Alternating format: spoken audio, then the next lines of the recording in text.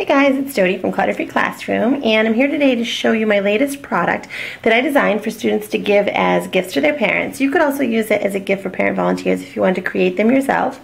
What I tried to do was come up with something that would be economic and easy enough for the kids to make, and also something that would have some meaning and something that the parents could save and use. And I also want to make it simple enough that for our students from non-traditional homes who need to create more than one gift, it would be easy enough for them to do just that.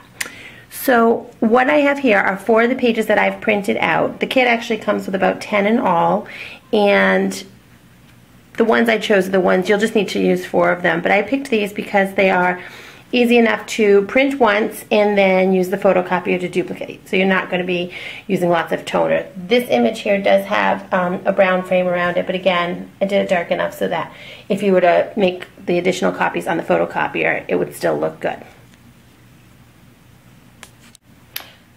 Ideally, I designed the kit so that you could use Crystal Light containers for each student. I love using these. My favorite repurposed household item in terms of containers. I love storage containers, but these are great because the plastic label just slides right off. I'm trying to do it with one hand as I tape with the other, but it just comes right off and it leaves you with a nice sturdy case that has a cover on it. It's a good size, not too big, not too small, and it's a hard plastic. We use a lot of this at home, so I tend to have a lot of the containers, but you could also just put out an all-call to parents or teachers at your school, and I usually get a bunch that way. Otherwise, just a regular lunch bag would work too, because the label could simply be trimmed down and it will fit on there as well. I plan on using one of the containers for each of the students, along with a bag that they can decorate and put the gift inside.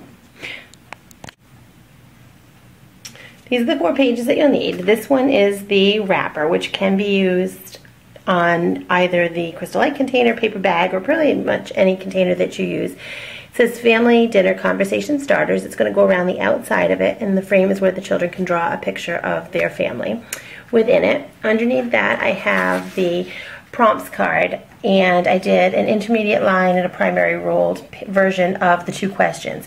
One says the best thing about eating together is, and the other one says that my family is special to me because. The kit also includes a blank primary ruled and intermediate ruled card if you had a different prompt you wanted to do, if you just wanted the students to write on their own, and this will go around the back of the product. This page here is just an overview that you can roll up and go inside to the families. It's just a quick bit on the research of the importance of family dinners and also some tips that families can use when they're eating together. And finally, you're going to want to print out the conversation starters. And I recommend doing it on some cardstock, laminating it, and then having the kids cut it out. I did the lines nice and thick so that when they trim it, it'll still have a good border on it. The kit also includes a blank version of this so that you could either generate your own questions or else have the kids come up with some, which might be fun, or maybe even just get that all twisted. Maybe even just throw it in there for the parents to create as they start to use it together. So if you're making it with the Crystal Light container, you just need to take the label, which is designed to fit right around it, wrap it around, secure it in the back with a piece of tape. Take the card that you've chosen for them to do their writing prompt on, and you'll secure that right over it. Again, it can just be taped right on. This is the description of the product and how they can use it as a family. That will just fit right inside. And then you take the conversation cards, cut them up, and drop them in as well. If you decide to do it using a paper bag instead, you'd simply take the bag, put this on the front, and just trim down the sides so that it fits. You can stick this directly onto the back.